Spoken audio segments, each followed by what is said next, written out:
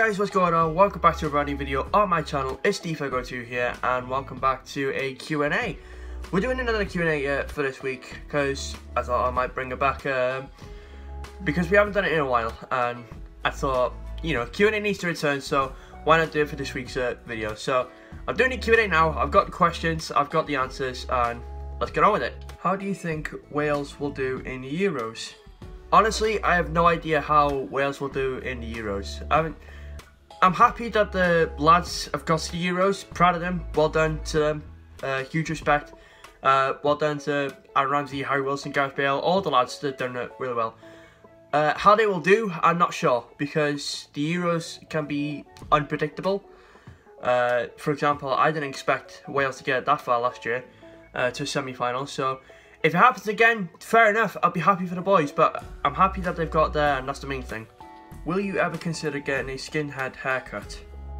Probably not, because I'm happy with the hairstyle I've got right now, so I don't consider ever getting a skinhead haircut. I'm sure probably many people that I know, or many people that I don't know, have probably got a skinhead haircut, and that's up to them on what type of hairstyle they get. But no, I don't consider myself getting a skinhead haircut. I'm happy with my hairstyle just the way it is. Which league is the best league right now? Me personally, has to be the English Premier League, because all the other leagues out there are just a farmers league. If you don't know what a farmers league is, basically just it's always a one main team winning it every season. Like in the French league, you've got PSG winning it every season. In Germany, you've got Bayern Munich. In Spain, you've got Barcelona. In Italy, you've got Juventus. I think in Scotland, you've got Celtic. So it's just a one-team league every season, and it's getting boring, to be honest. So me personally, I think the Premier League is probably the best league in the world so far, because you have so many teams, so many big teams that can win the big one, and then, you know, the Premier League is pretty unpredictable itself. I know I said a mistake there, but oh well. It's pretty unpredictable, the Premier League. So I like the Premier League more than the league itself. So there's your answer. What do you think about Brexit? Honestly, it's just a waste of time. What do you miss about death cricket in school? Okay, so if you don't know what death cricket is, and I wouldn't blame you, it's basically sort of like cricket itself. Not with like a fancy bat or a fancy ball. It's basically, the ball is a dodgeball. Okay, the ball is an actual dodgeball, and you got to use your arm as the bat to hit it.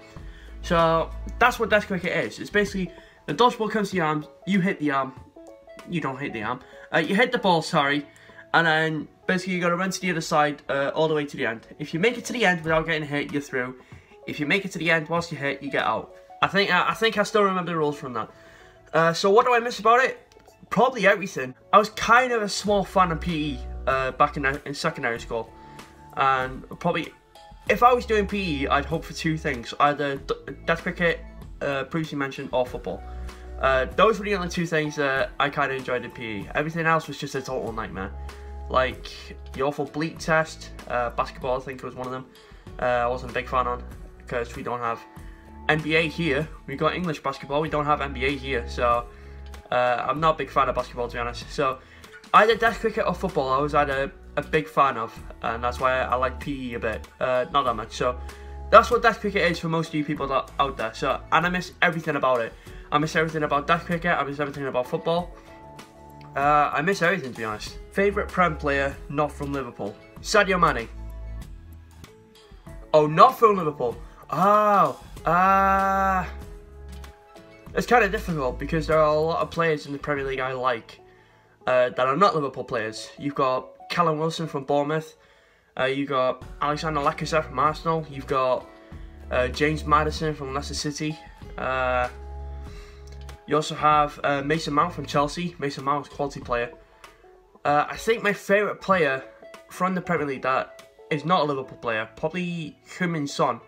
I'm a big Son fan. I like Son very much. The things he's done for Tottenham, the goals he's scored, he's just a quality player all around.